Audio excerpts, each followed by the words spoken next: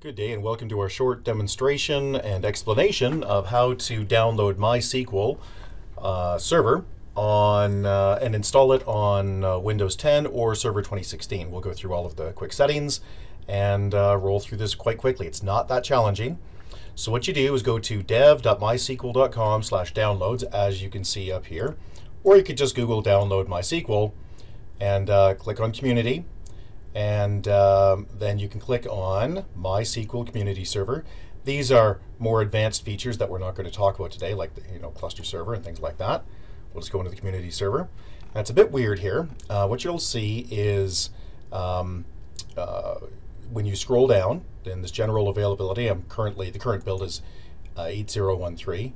In the drop down, we want to, in our case, we want to select Microsoft Windows, and you can see down here that you can download the files, but these files are not an installer, which is not all that helpful if you just want to click next and get through the thing. So what you want to do then is click on go to download page, and this pops up, and you'll notice now that there's just the one operating system here, and you'll notice that the files are a little larger, and you'll also notice that there's a 32-bit but not a 64-bit, and it's a bit confusing. So the short version goes like this. It's a 32-bit installer, but it will install a 64-bit version. So, and it tells you that up here. So if you basically, if you're running 64-bit, which of course you are because everybody is, you will just click download and install away. Now the question of which one of these to choose is an interesting one. This web community is a how to word this. It's tiny. What it does is it gives you an installer which lets you select what you want, and then it will download it for you. Or you could just download the whole thing right away and get it over with. So that's what we're going to do. So we're going to go to this one at the bottom that's just labeled MySQL Installer Community, and you'll notice here the difference is MySQL Installer Web Community. Now we just want the whole thing. We want the big one, 300 meg, and click download. This will take a minute or two to download. Yeah, so you get prompted for an Oracle account. I don't want it. Don't like Oracle. So just click down. Download. I'm going to save it on the desktop, and badingo, it's going to run. Well, it's going to download, it's not going to run. So we can minimize it, and let's roll through it. So if you right click on it, and this is Windows 10 or Server 2016, and you right click and select properties, you'll notice that in the bottom right hand corner it's been blocked. So you probably want to do the unblock. Certainly not necessary, but it saves a click later on. So just that's what I would do. Right click on it, select unblock. Okay, and all it means is that you've intentionally downloaded it, and that it is not that this product is not a super common product for Microsoft. So it's just saying it doesn't know what it is. So let's go to double click it and run the installer.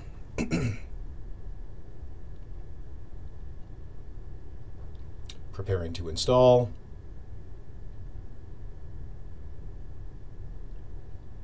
Okay, here we go. So we've got a prompt saying yes, we'll run it as an admin there. Let it rip. Yes, we do want to do the install. It's unpacking itself at this point.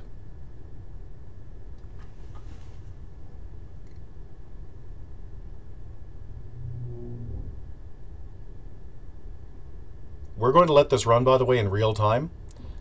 So if you wish, you can skip through it. Normally we edit out the blocks, but I want people to see how long some of these things take. So, and none of them take more than, say, 2-3 minutes. So just be aware of that. If you want to skip ahead for a few seconds, just go ahead. Okay, yep, run the launcher.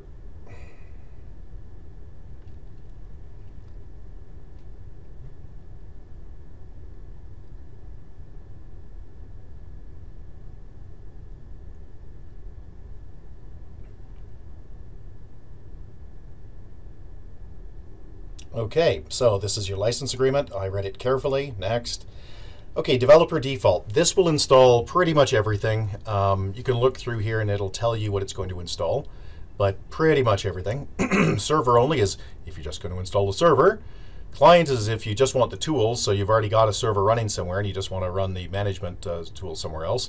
Full is everything. We're going to do custom though, and you'll see why in a minute. Basically, I do want to select things. So let's go through next. And what we want to choose here is to expand the MySQL servers. You know, you think you'd be able to click here and then click on that arrow, but you can't. So you have to drill all the way down to the actual install, the actual product, and then click to add it. It's a little bit annoying, but not a big deal. And you also want to get the Workbench. So let's go to the Workbench, and bingo. Workbench is just the GUI, by the way, the management console to run it. So you don't need it, but it's handy to have, and I wouldn't run without it. So let's install both of those. And something curious here is that it doesn't tell you where it's going to install. So that's an issue. There's not a way to through this install method to say, hey, I would like this to install in, you know, D drive, my applications, whatever. It's going to install in the default C program files directory and go from there. So just take note of that. I believe you can script the install and have it go through command line to wherever you would like, but you cannot do it through the GUI. Okay, so what this is saying is, hey, this is a fresh machine and you don't have C++ 2015. So that's a mistake, and you need to get that fixed. So both of these, both SQL Server and Workbench, are both missing the same component. So we can select either of them and then just click execute, and it will install it. It's installing. You'll see it pop up in a second. Yeah, so there we go. There it is. I agree to the Microsoft Visual C. ++ 25, 64-bit install. It's very, very fast. Yeah, gone. Now you'll see these are both two little green check marks, and we click next. And here it just says it's ready to install. So let's go. Let's click execute.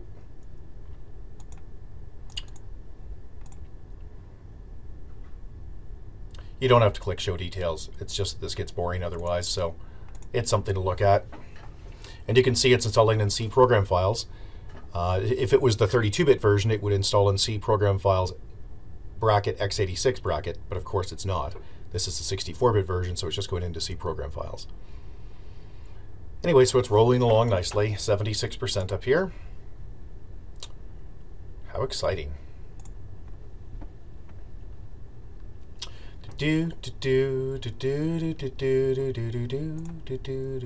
Okay, so yes, I'm just clicking this randomly now for no apparent reason, just to amuse myself.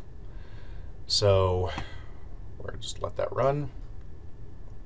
It'll sit at 99 for a minute. I don't know what it's doing. Well, let's see what it's doing.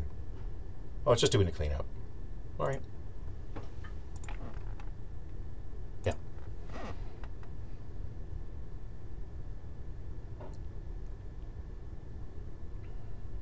Groovy.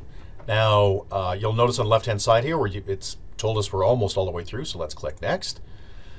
And I'm going to, there's nothing to click here. You can click, but it won't do anything. So just click next, and it will launch the configuration. Now, this comes up and it says, hey, do you want to run the Eno database, or do you just want to run a standalone MySQL server, sort of the classic thing? So I'm going to run the standalone MySQL classic. So let's go next.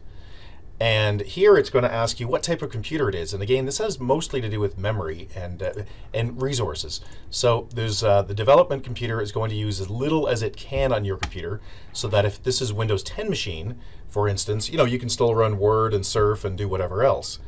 At the other end of that is a dedicated computer. And if it's a dedicated computer, it's going to do nothing but SQL, in which case it's going to use as much of your resources as it can. So in this case, so this is not a dedicated computer. If I was working at home and this was just me playing around and I wanted it on Windows 10, I would select development computer. In this particular install though, this is an actual production install I'm going to keep. So I'm going to select server computer, and that's sort of somewhere in between. And if you read this, which is so hard to do, it'll actually tell you that. Here it is, have medium memory usage. So let's click on that. So let's go through. It's TCP/IP will be the connection. Named pipes and shared memory are pretty much gone now. Yes, they're still supported. Yes, they still work, but there are very few things use them anymore, so nothing new uses them. And the port number. So 3306 is the default configuration, the default port number.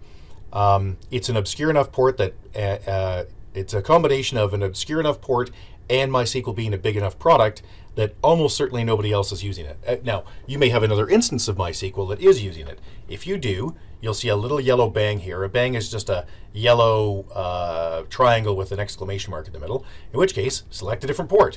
Then you just have to just have to remember it. But anyway, I'm just going to select, I'm just going to leave it at the default. The X protocol port, that's MySQL stuff, and that used to be further down in the install process, but they've just jammed it in here, which makes a lot of sense. So just leave this alone, basically. For almost everybody, just leave this alone. Let's click Next. Now, what type of password do you want to use? Do you want it to be the new, high secure passwords that came with version 8, which is what we're installing here, or do you want to use legacy? So really what this boils down to is what your systems that are connecting to it support. So if you're building something new, great, just use strong passwords and be on your way. I'm going to use legacy because I'm going to select legacy so that it's more compatible with other things. But let's roll through this. Now you have to come up with a password. That's the bang I was talking about, by the way. Doesn't like a password, so I'm going to just type in a password, something that's complex enough and happy. There we go. I could also select an add user here. Oh, to be clear, this is the root password. So the user account here is root, R-O-O-T. The password is whatever the password is for that. But you could add additional users by clicking add user. And in here, you just put in whatever username you want and whatever password you want and what security level you'd like them to be. So if you want them to be just a user admin or a process admin, that's fine. Generally, you're going to want them to be, if you're small, you're going to want them to be a DB admin. The hosts would just be, if you've got a whole bunch of servers you're running, you can select it. But I'm just going to leave it at all hosts. And in fact, I'm just going to press cancel because I'm just fine for the sake of this demonstration with the root user and password. And for an awful lot of installs, that's all people will use. I would suggest you make sure you're not using a weak password. For the record, the password I used is not weak. It's simply that the system's calculating that it is, but it is not. So I've got uppercase, lowercase, numbers, and you can see it's fairly long. It's not a common set of strokes, but anyway, just be aware of that. So don't be too weirded out by weak, but for God's sakes, don't put in 1, 2, 3, 4 or passwords or password or something stupid like that. Use an actual password. And you're going to need to know it, so either write it down or commit it to memory. Let's click Next. Okay, so this is saying MySQL will run as a service in the background if you'd like. And of course, almost everybody will like, which is why these are defaulted to on. If, however, you wanted it, if however you wanted MySQL to install, but not run every time you booted your machine up, say you're a dev and you're working on your own Windows 10 PC, and you're only using MySQL once in a while, well, you may want to uncheck that and have MySQL not start up and not use system resources all the time. But that's going to be very unusual. Almost everybody's going to leave these on. So same thing with the run the Windows service as. Yes, you could set it to a custom user, but we'll just leave it as a system account. So the defaults here are pretty good. And you can call this whatever you want, but I think that name is a good name. So let's go through here. And that's it. So at this point, we just click execute, and you'll see the dots going. How exciting is that? And this will take, 2 minutes. This is a virtual machine I'm working on, a Server 2016 box, R1, by the way, and it is not overly horse-powered. It's minimal. So let's see how it goes.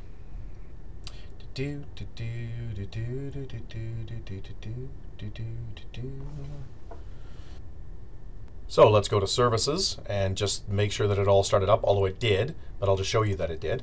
So let's go to services.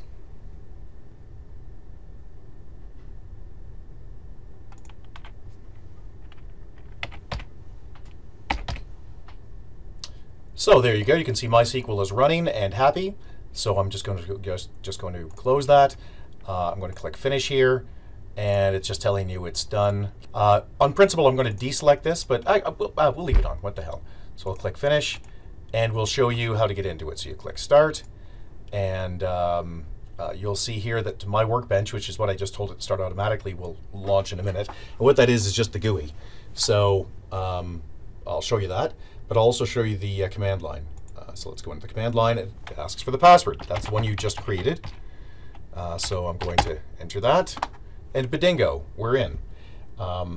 If you'd like to create a database, you just type in the command create space database, and a few other bits and pieces here. And let's call this database.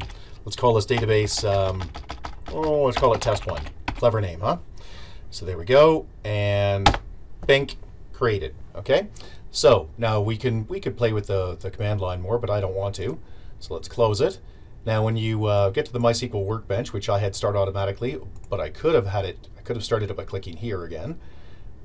What you'll get is this MySQL Workbench, and what you want to do is go to the home here, and just double click on this local instance, and it's asking for the password again.